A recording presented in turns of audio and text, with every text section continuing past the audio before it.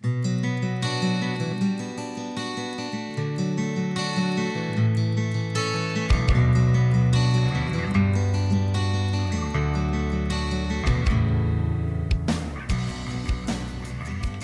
to St Helens Orr. My name's Lynn Clayton. I'm one of the church wardens at St Helens and St Barnabas churches in Orr, Hastings. Today's service focuses on Jesus, the Good Shepherd, one of 3 I am sayings of Jesus, which we'll explore over the coming weeks. In the light of this, our first song is based on Psalm 23.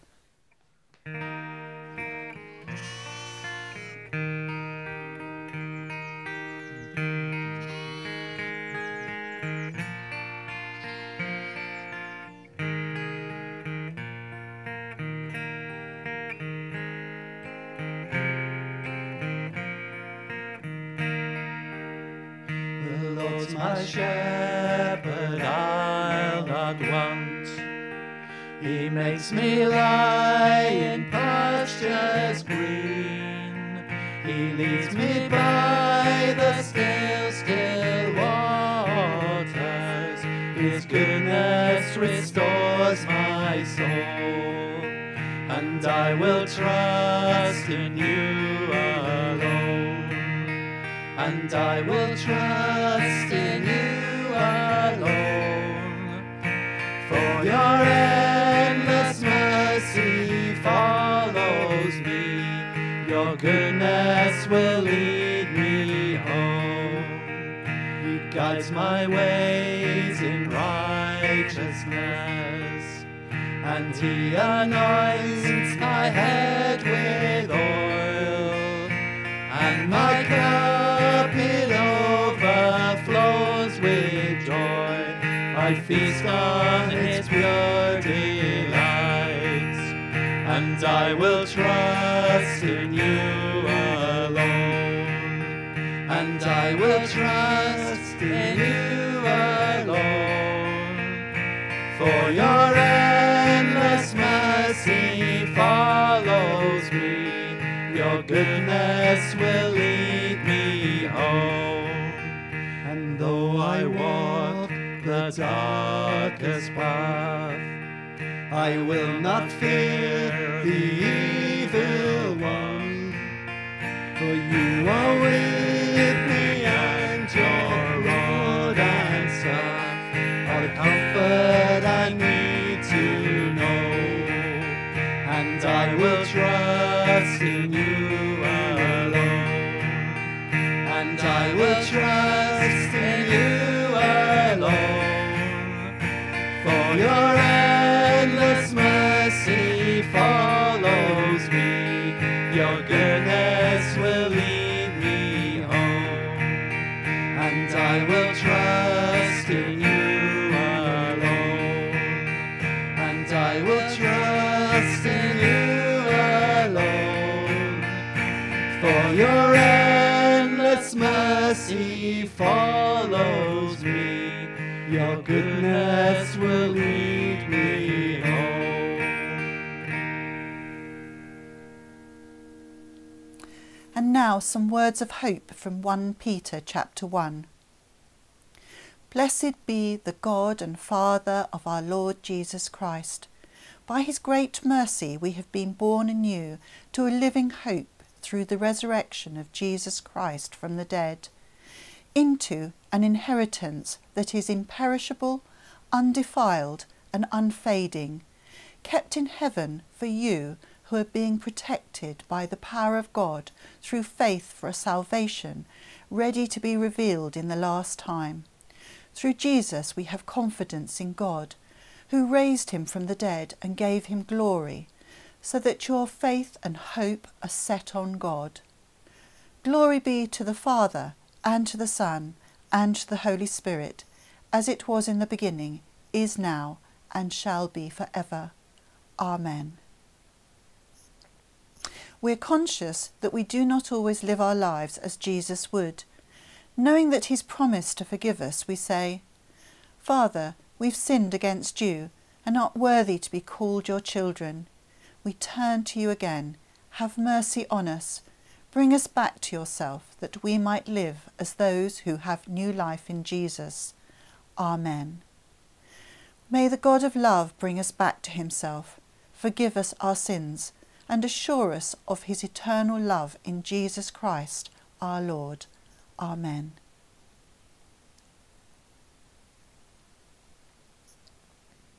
Roger and Christine Pook are long-standing members of St Helens. A church visit to Romania signalled a dramatic change of direction in their lives. Roger will talk about that in a moment, but first Roger will read today's reading from John chapter 10, followed by his talk. Today's reading is from John's Gospel chapter 10. Jesus, the Good Shepherd, leads his sheep to abundant life.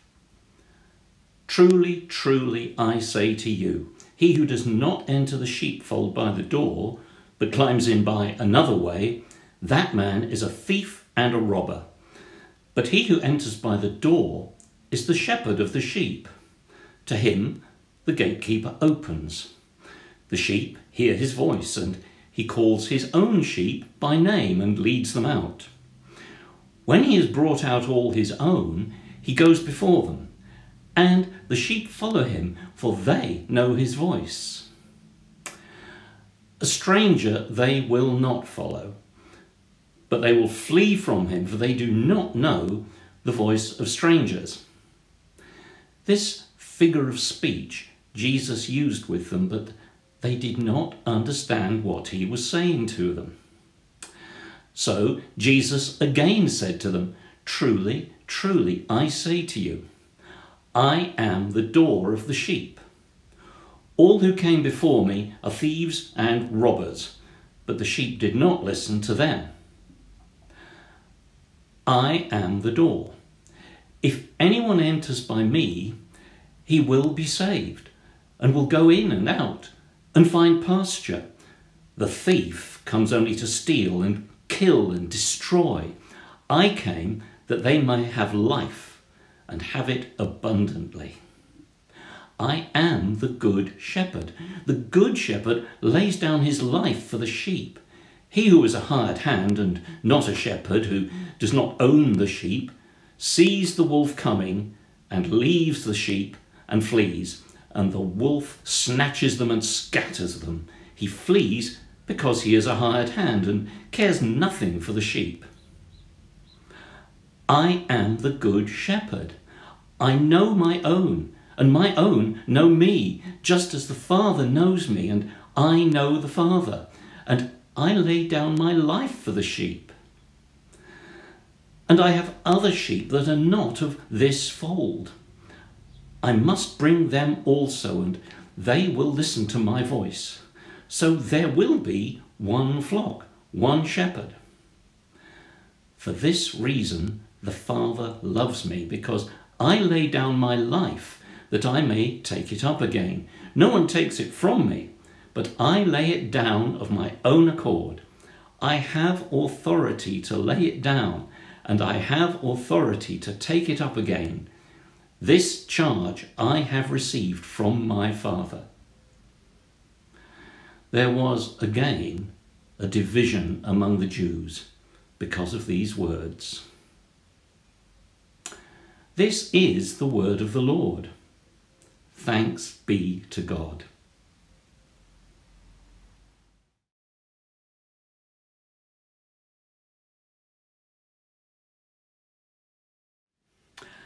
Hello everyone, I'm Roger Pook, and I want to tell you how Christine and I became St Helens missionaries to Eastern Europe, and what this means for the church and for us today. I don't want this to sound like it's all about us, but rather that it's all about how God calls and uses the most ordinary of people for his own glory. If you've been part of this church fellowship for quite some time, then cast your mind back to October 1991. This was the time when a group from St Helens and St Barnabas collected 3 van loads of humanitarian aid for Romania, and then drove them to a Baptist church in the town of Baia Mare. Those of us who took part in this convoy probably thought that this would be our one big adventure, after which we could go back to our normal everyday life. But for some of us, God definitely had other ideas. In the years that followed, smaller groups from St Helens returned to Romania many times.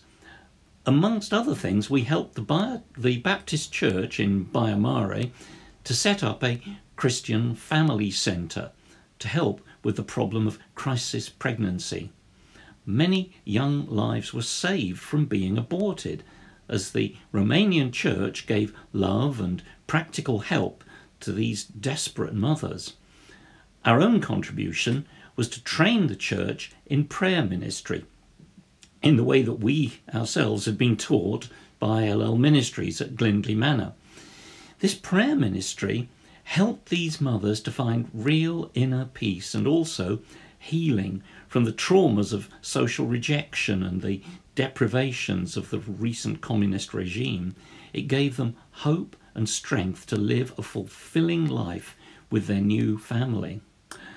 Then, in autumn 1994, things took a dramatic and life-changing turn.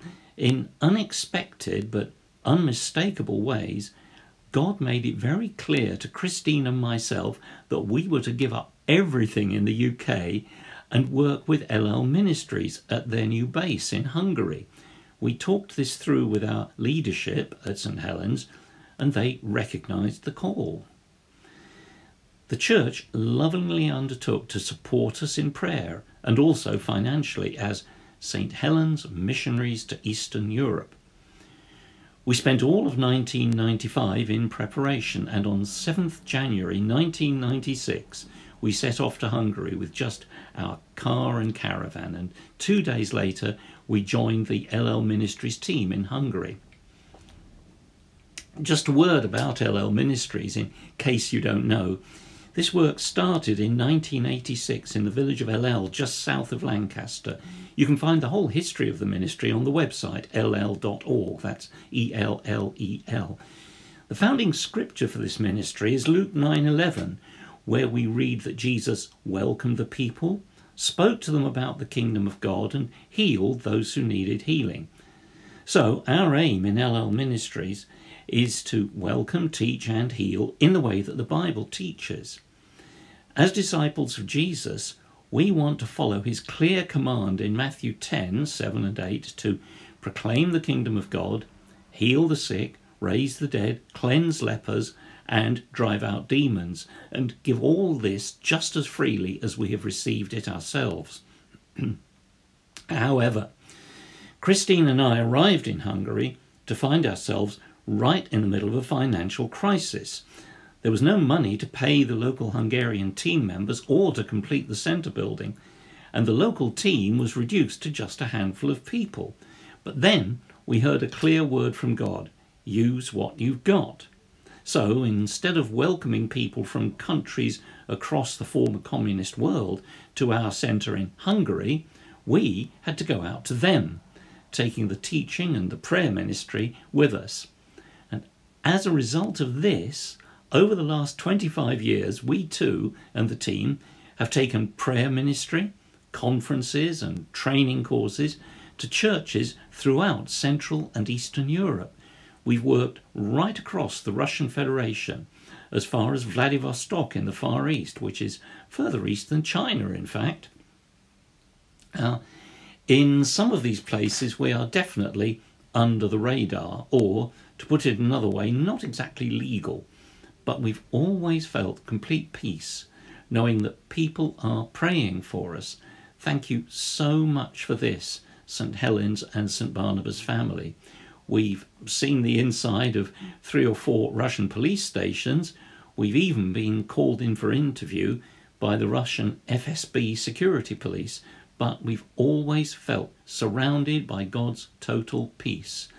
And then, of course, there are all our travel adventures by road, rail and air, which really could fill a book. But now, let's get back to today's Bible reading for a moment. In this reading from John chapter 10, Jesus, the Good Shepherd, says that he has other sheep who are not of this sheep pen. We understand this to mean that he's not just the Saviour of the Jews, but of all those who accept and obey him as Saviour and Lord. He says, "They too will listen to my voice, and there shall be one flock and one shepherd." One of the greatest privileges of our own calling has been to meet fellow sheep in this one flock, so far in 24 different countries. Everywhere we go, we're greeted like long-lost family members. It does, of course, help that I've been blessed with the ability to speak a number of the local languages. What a wonderful blessing that is. And Christine is loved like a sister or a mother as she proclaims God's love and acceptance through translation. And we found out something else too. All Christians are alike. Not maybe externally, but there is something in them that is instantly recognizable. A family resemblance. There's a spirit-to-spirit connection.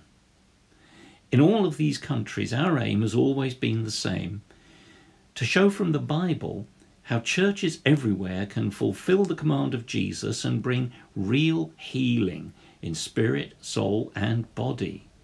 As a ministry, we only ever go where we're invited by local churches because we believe that the best place for healing is within a local church fellowship, under the covering and authority of the leadership of that church. That's why in normal times, prayer ministry is offered in St. Helens after every service for all who need it. So, as we have answered these invitations from churches, we have taught, preached and prayed for healing with groups ranging from individuals to many hundreds of people. Through God's grace, we have seen real miraculous healing of sick and broken bodies, suffering souls and crushed spirits. And this happens so often it's not surprising anymore, just joyful. And in all of this, God is glorified, and it's been so good to be supported in this by St. Helens and our family here. In March of this year, we just got back from a week of ministering in Hungary, right before the travel restrictions intensified. Well, thank you, God. But sadly, our next visit to Romania in May has been cancelled. We should have been ministering in Bucharest and Cluj-Napoca. But the good news is this: the teams that we've trained across Eastern Europe are well able to continue the work without us. We're not indispensable. And maybe God has something new for us here. Back once again to today's reading. Jesus said in John 10:10, I have come that they may have life and have it to the full. Christine and I can testify that when you do what our shepherd tells you and come in and go out through his gate for the sheep, then he really does give an abundant life that is beyond anything you could have imagined. We too have seen miracles without number in parts of the world that many people never get to visit. We were both over 50 when we answered God's call. And in these last 25 years, they've been the fullest life anyone could imagine. Not the easiest, but definitely the most abundant. And it's not over yet. So once again, big thank you to our church family. And the wonderful thing is that as long as you draw breath, you can live this abundant life, even in these dark and difficult times, and even just in your own home. And there are people in this church family who can help you with this. So why not try it? Pray with me now. Father, I'm sorry that I ever thought that I was too old, too unsure, or just too ordinary to take hold of the abundant life that you have prepared for me. Please forgive me. I choose now to believe the words of Jesus, that he came so that I can have abundant life. Please break through my doubts, speak to my heart, and show me what you really want me to do. And I ask this in the name of Jesus. Amen. So goodbye and God bless you all. Our next worship song is a response to the saving work of the Good Shepherd. Thank you for saving me, can I say? You are my everything, I will sing your praise. You shed your blood for me, what can I say? You took my sin and shame, a sinner called by name. Great is the Lord. Great is the Lord. For we know your truth has set us free. You set your hope in me. Mercy and grace are mine, forgiven is my sin. Jesus, my only hope, the Savior of the world. Great is the Lord, we cry, God, let your kingdom come. Your word has let me see, thank you for saving me.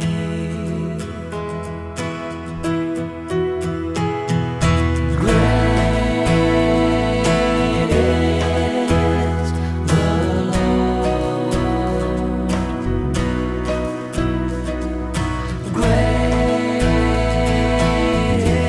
is the Lord. For we know your truth has set us free.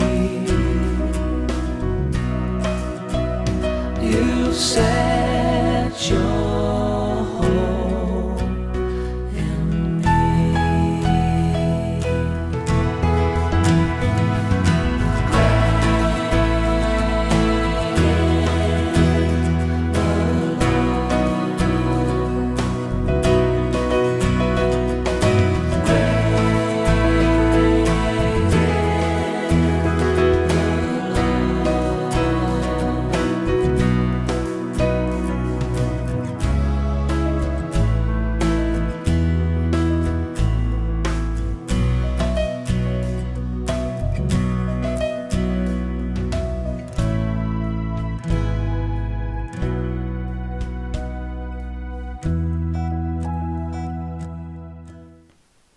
And now, the intercessions. The response to each prayer is, Good Shepherd, hear us, graciously hear us. For all communities who are affected by COVID-19 as they respond to the many and various needs of each individual and family, give wisdom to all leaders internationally, nationally and locally as they make crucial decisions for the good of all in their care.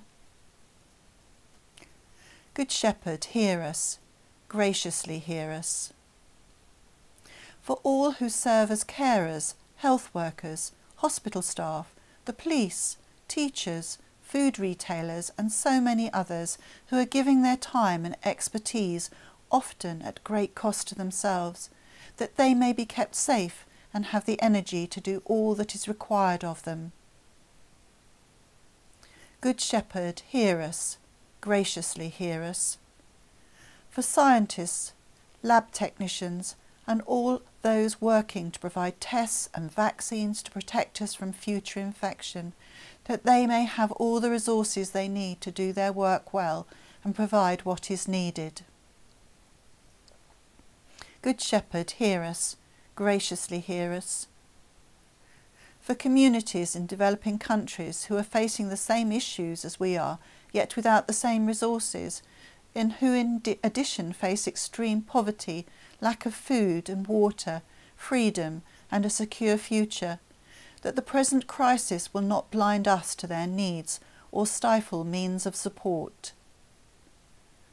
Good Shepherd, hear us, graciously hear us. For those who live in fear or who face illness, bereavement, loneliness or domestic abuse, that they will find someone to talk to and who can offer support and help just where it's needed. Good Shepherd, hear us, graciously hear us.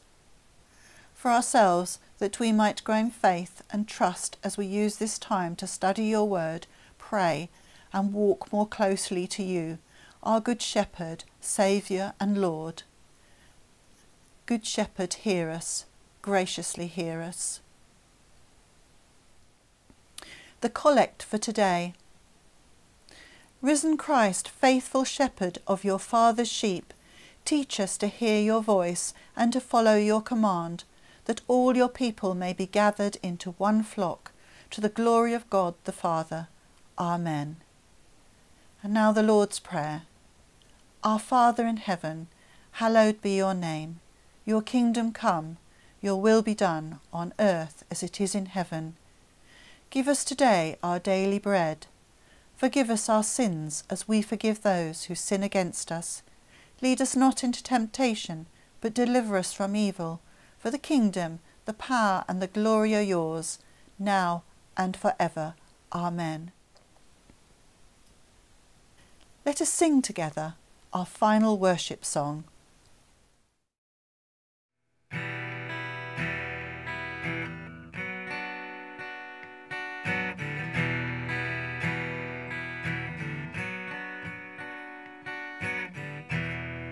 When all around is fading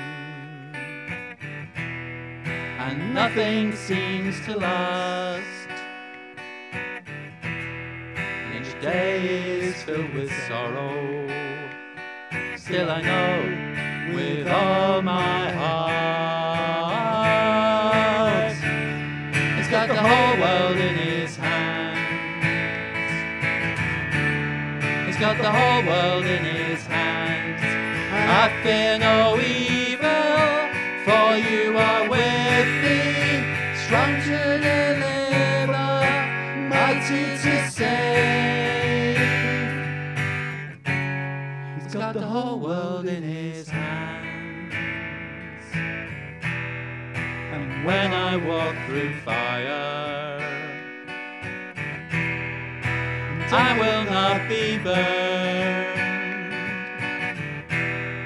When the waves come crashing round me, still I know with all my heart He's got the whole world in his hands. He's got the whole world in his hands. And I fear no evil, for you are with me, strong to deliver, almighty to save.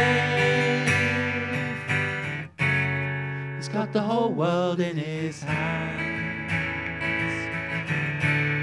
He's got the whole world in his hands. He's got the whole world in his hands. He's got the whole world in his hands. He's got the whole world in his hands. And I fear no evil, for you are with me, strong to deliver, almighty to save. He's got the whole world in his hands.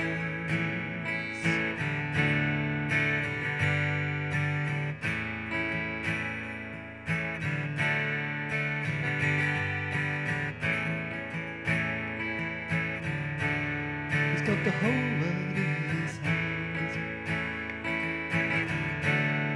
got the whole world in his hands.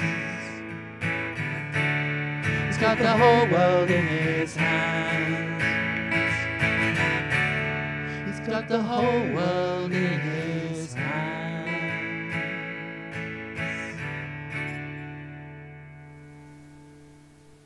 And now a final blessing. May Jesus, the Good Shepherd, lead us, heal us and comfort us as we walk with him, and may the blessing of God, the Father, the Son and the Holy Spirit be with us all, now and forever. Amen. Thank you for joining us this morning. We look forward to seeing you next week. Keep safe.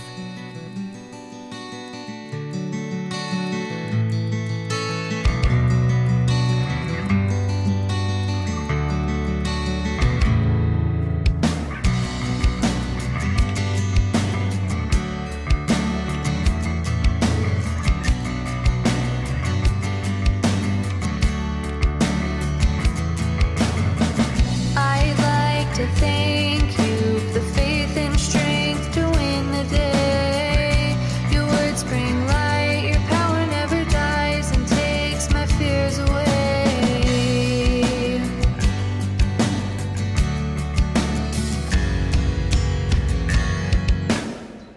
It's not